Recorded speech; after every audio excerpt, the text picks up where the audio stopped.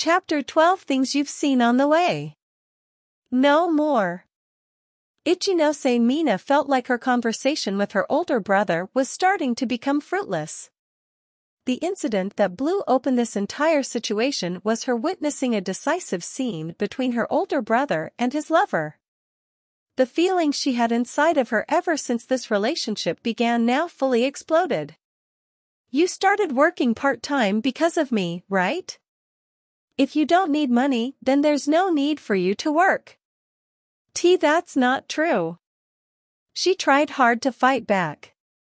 She had no ultimate weapon or trump card to completely push over her older brother. Not to mention that she never felt of him as the bad guy. Of course, she knew that the guilt was with her. All of this was just a sign of her own self-importance. I heard that dealing with customers is a lot of trouble. I don't want you to suffer through that, Mina. It's not. Mina. Pressure was put into this argumentation. It sounded like he was saying, will you give it a rest already? Bad at receiving such a gaze, Mina felt scared. However, at the same time, she felt annoyed that her beloved older brother didn't manage to guess her own feelings. And then, she heard footsteps coming up from the first floor. Both she and her older brother turned around, and Suju Wataru joined in as well, looking at the door. Sorry for the wait, Ichinose-kun. Why was she here? Did her older brother plan on doing something more than this? Doubts filled Mina's head. She wasn't sure how to react, and just looked at the single boy unrelated to this. So you came, Yuri-chan? Yeah, I don't think this is a problem between the two of you only. Also, been a while, Suju-kun. Thanks for your help back then during the school visit. It's fine. It has been a while. In shock, Mina's gaze shot towards Wataru. He knew her brother's girlfriend.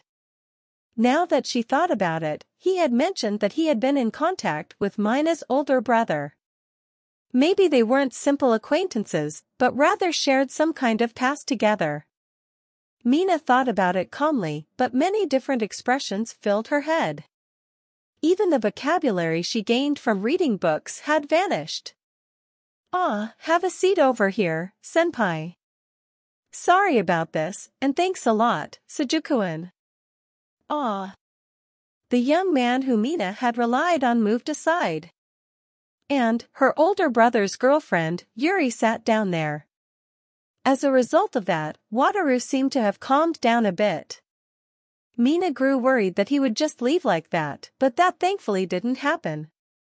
Instead, the young man showed a gesture like he was thinking about something, and moved behind Mina like he was her ally.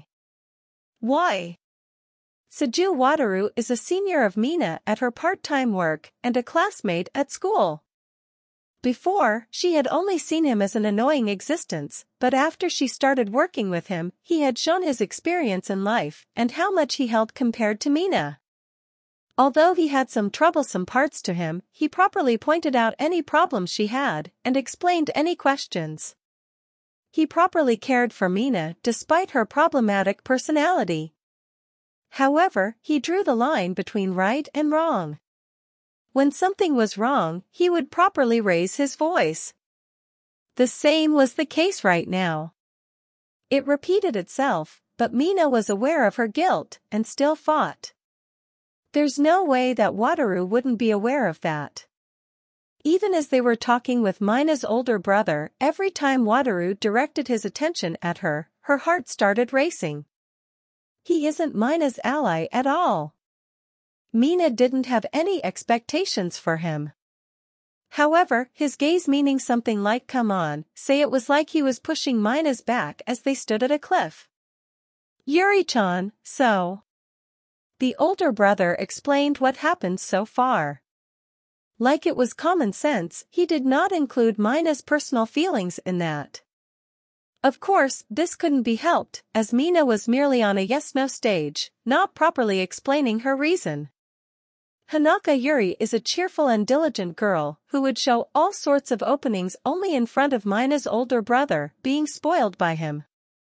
That later part is exactly what Mina couldn't forgive. She is an existence that stole her older brother from him. Although Mina didn't exactly feel hate and anger towards her, she was lonely and sad. Even after these two started dating, she had been able to feel her older brother's warmth a lot.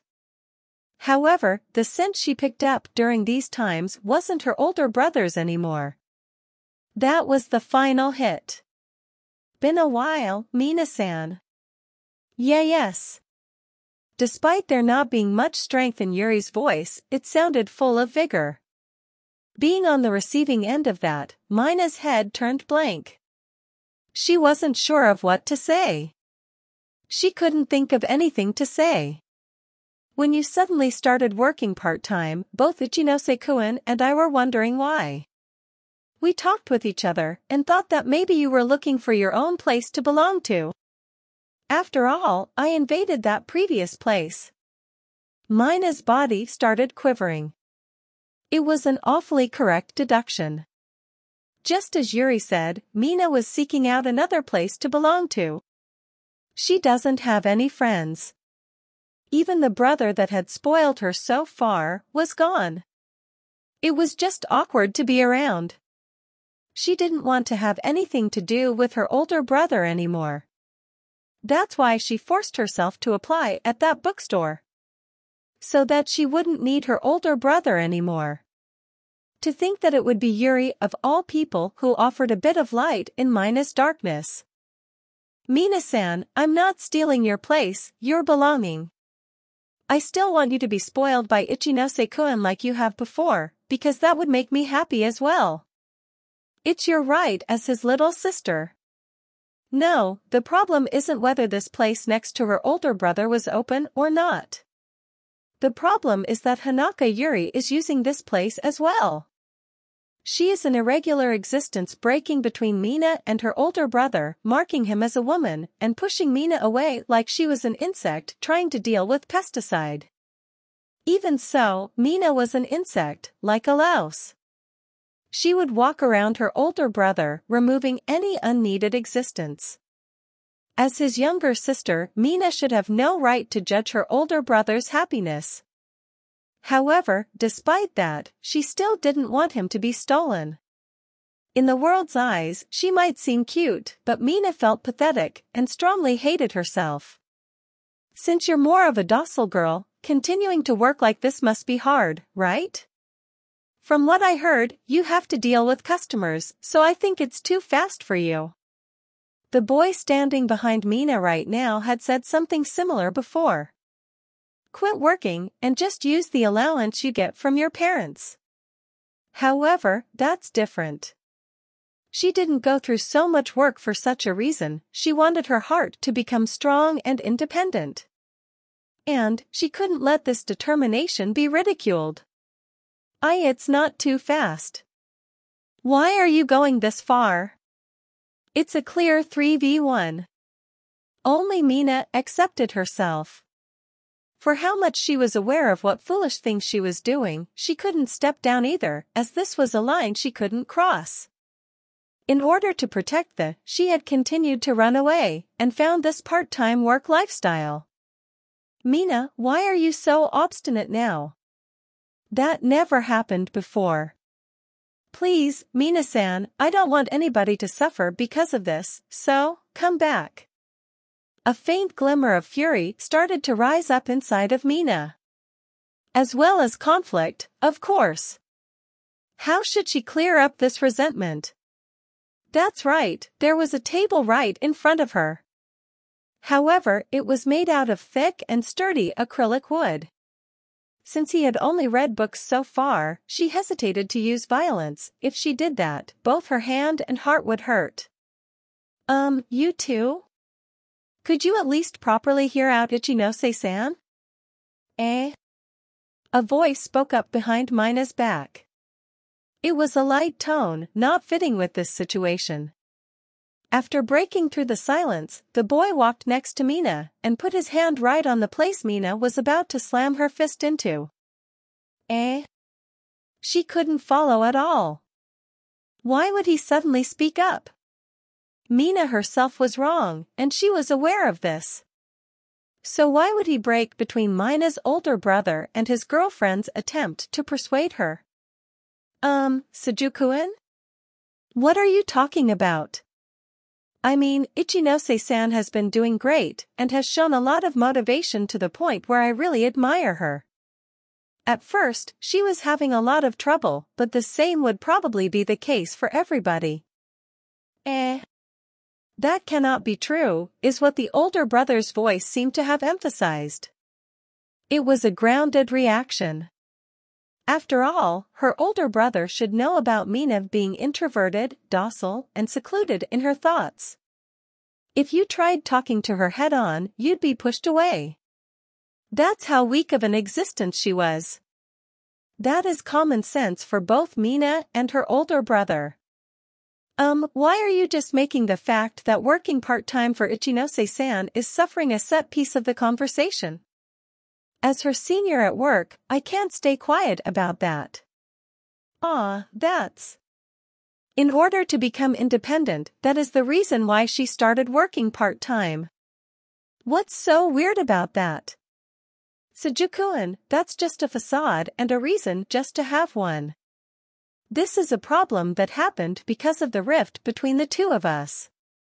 A facade, that's right. It was all correct, so Mina could only avert her eyes. Trying to become independent is just a fake reason. She started working part-time because of impure reasons, ready for everything just so that she didn't need to return to this awkward atmosphere at home. If one said that this is suffering, then they wouldn't be wrong. Mina was close to breaking several times. No, seriously.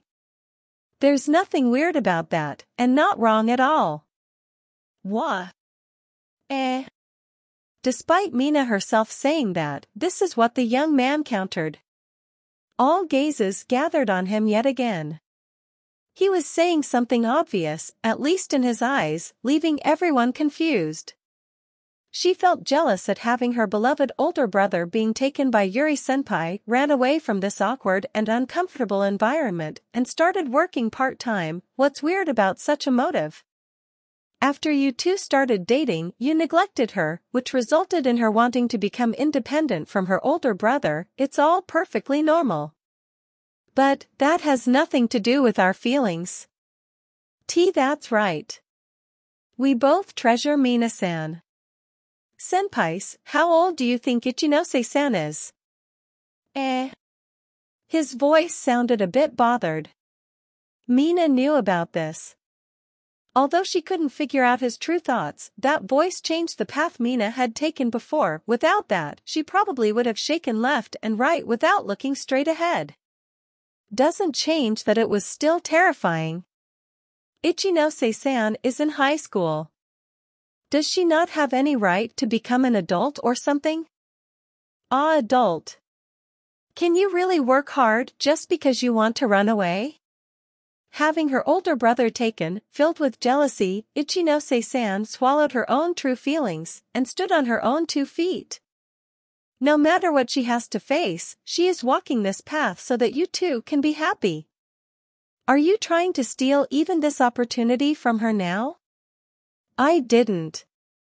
Senpai, I can't tell you to let your little sister live her life. However, I'm pretty sure that assuming my little sister will always be with me is flawed and wishful thinking. Can't you be happy even if she's trying to live independently from you? Come on. These words stabbed right into Mina's heart. She was aware. Always assuming that she would always stay with her older brother was wishful and selfish thinking. But even so, she couldn't accept it. That's why Mina averted her face from reality, despite being aware of her flaws, and started working part-time. With Wataru standing next to her as an ally, there's no way he wouldn't know. And he would always correct her if she was wrong. So why? If I were to use my position as a senpai to explain this, it's too early to decide Ichinose-san's future right here. Personally, I think you should wait for the time when Ichinose-san can express what she wants, with her own words, right? It was a common ground. He, who was a complete outsider, gave a proposition. At the very least, those final words supported both sides, because this is how the future should be like. Not to mention, the bookshop would be in trouble if Mina suddenly quit. With his words, the young man had the two senpais chew on that fact. They seemed to have finally understood that this wasn't just some childish play.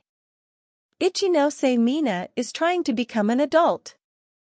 These words were a huge deal, undoubtedly. To both Mina's older brother as well as his girlfriend who wanted to become her older sister.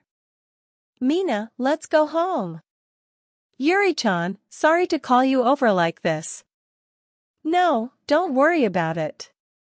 The two lined up next to each other. However, Mina couldn't tag along, as there was still something she was curious about. Go on ahead without me. Her older brother turned around, seeming saddened. Seeing his expression, Mina felt a sharp pain in her chest. However, not as much as before. After all, she knew that there was someone who would support this older brother. Mina looked over at Yuri, who seemed to have guessed the intention behind that, and grabbed her boyfriend's arm, heading towards the stairs. She must have had some thoughts herself, but Mina was thankful that she took her older brother with her. Well, it'd be hard to tag along after everything that happened. Yes. There were two reasons why she couldn't tag along. She didn't want to get in their way, and she also wanted to confirm her doubts with the boy who sunk on a chair, seemingly exhausted. She wouldn't ask why he stayed behind with Mina. After all, he was always very sensitive to other people's feelings. Instead, she needed to know why he did not blame her, despite knowing exactly what she must have felt.